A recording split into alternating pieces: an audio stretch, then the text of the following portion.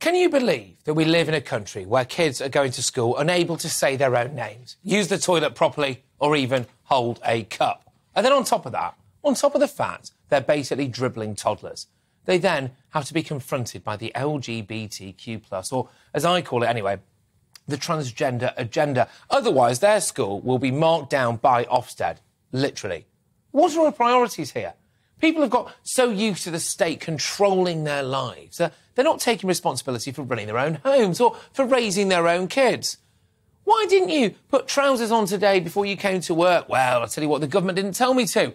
And, of course, I'm totally hopeless, so I can't think for myself anymore. I mean, that's what people might as well say. I mean, for goodness sake, I'm sorry, but if a 5-year-old can't say his own name or use the toilet properly, then ultimately, and we can't get around this, ultimately, it is the parents' fault.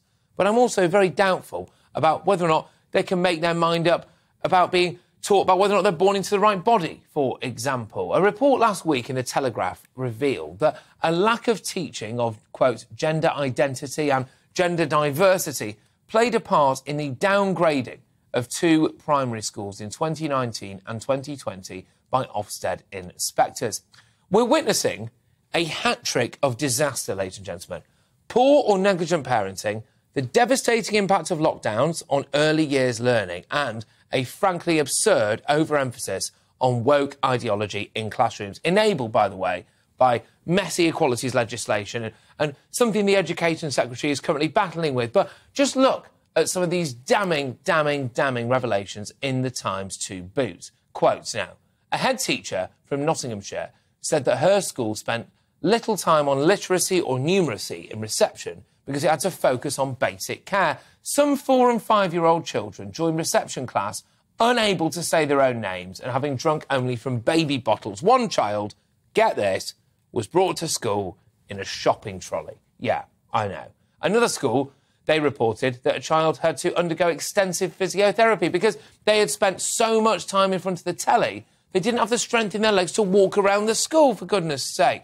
This may be an extreme example, but as a YouGov poll of teachers by the early years charity Kindred Squared found, nearly half of pupils starting in reception were not deemed ready for school.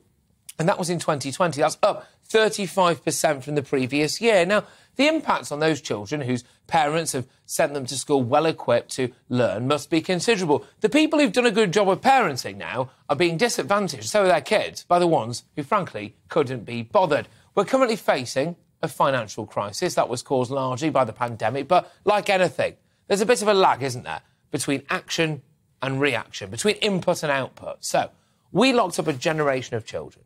We stopped their socialisation. We stopped their early years development. We masked them up. We muzzled them. And now we're witnessing children who can't say their own name. We created a nanny state where people don't have to take responsibility for their own actions. And now we see parents who devolve even the most basic elements of their children's education to their children's teachers. And then, when those children get to that school, some of them, as this report shows, are brought there in a shopping trolley, asking for bot instead of a drink, yeah? They're forced to learn about gender identity. What a mad world we live in. What a crazy world. What an upside-down world. When you really think about it, children are our future, aren't they? Literally. And they're being let down by adults. People like you and me. They are being let down by adults who are supposed to look after them at home. Adults who are supposed to look after them in government. Adults who are supposed to look after them at school. And to be honest, I find it hard to tell who the dribbling, incontinent, brain-dead idiots actually are. Is it the children or those who are supposed to be looking after them? If we're not careful, we'll lose an entire generation.